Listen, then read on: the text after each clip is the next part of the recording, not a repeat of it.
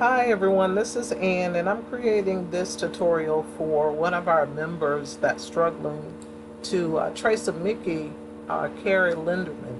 So Carrie, just follow this and I think that it will help you out with some of the tracing of the coloring book images like the Mickey Mouse.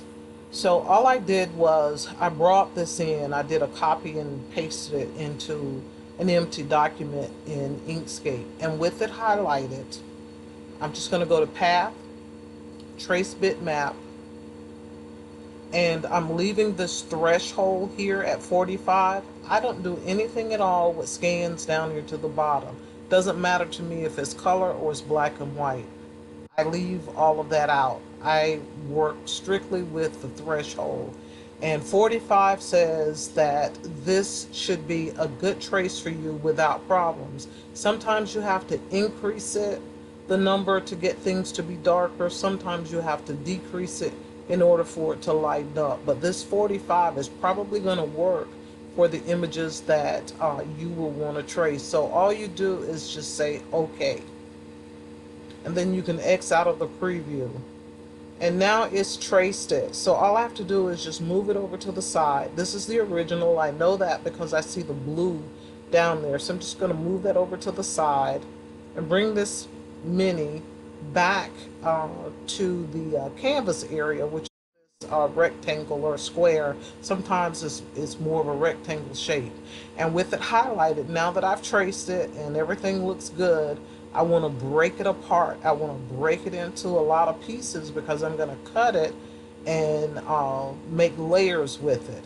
So with it highlighted, I'll go back to Path and break it apart. Everything turns black, and that's exactly what it's supposed to do because that lets you know that all these pieces are now separated.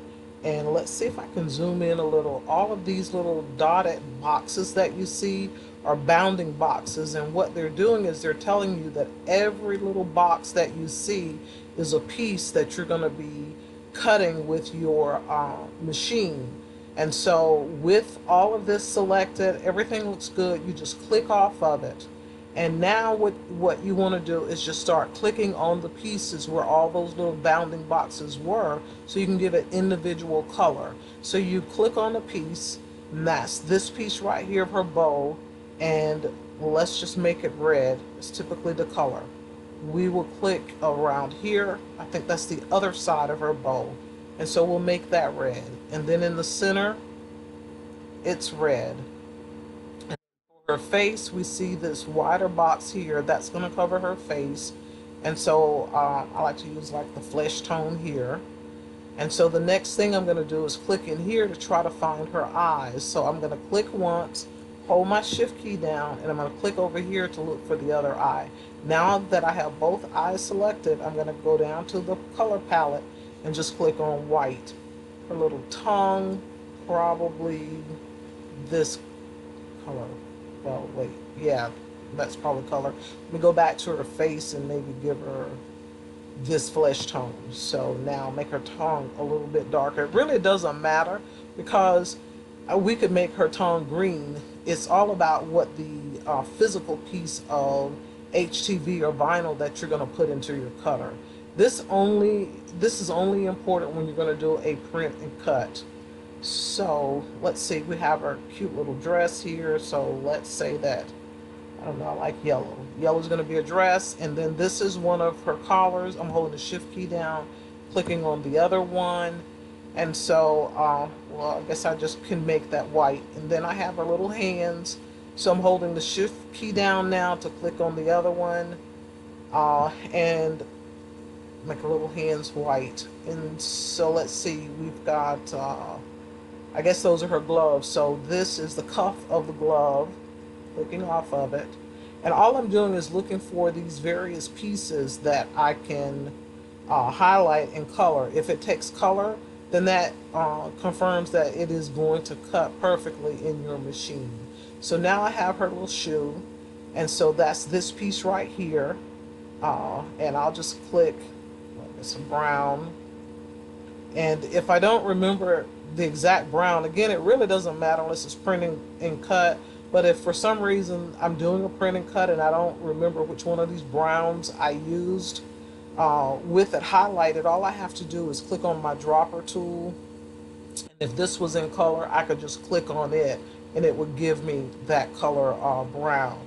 So we'll just leave that as is, and let's see what piece this is. And we're going to say that she's wearing red shoes. So let's just click in here and make that red. And so all I'm doing is just coloring these pieces. And here we go. I want to make sure I use the same color heel, so I'm clicking there. And that was this little piece here. Going back to my select. So now I want to color the other part of her shoe. So with it highlighted, I'm clicking over here so that I have the exact same color. And then I know that that is this color red, and I chose red in here. Let's see, looks like with the little legs, I'll hold my shift key down and I'll click over here for this other leg, and I'll go back to the dropper and just click on her face. So I have the color of her legs, and it looked like it was another little piece here. So I need to click over here for a leg, and I'll go back to my dropper, and then I'm just clicking anywhere that color exists on this. And so this looks like a little piece of her dress, and then this inside piece right here, and this inside piece. So I've clicked it, I'm holding the shift key down, I'm clicking here, and I'm clicking the other piece, and I'm going to make them yellow inside since her little dress was yellow. And I think I've colored everything that's with her.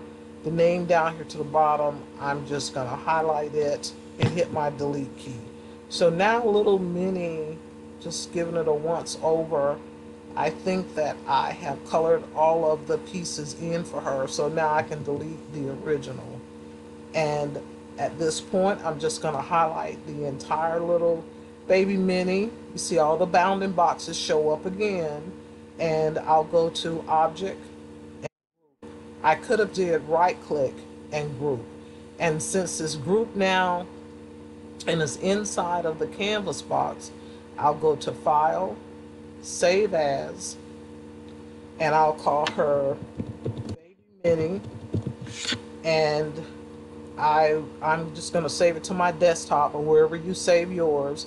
Down here it defaults to Inkscape. You want to click on the down arrow and select Plain SVG and click Save. And now you have an SVG. I'm going to upload this to the group, and I'll upload the video as well. If you follow this, you will not have any problem at all tracing any coloring book type image that you find out there on the internet. I hope this helped you out.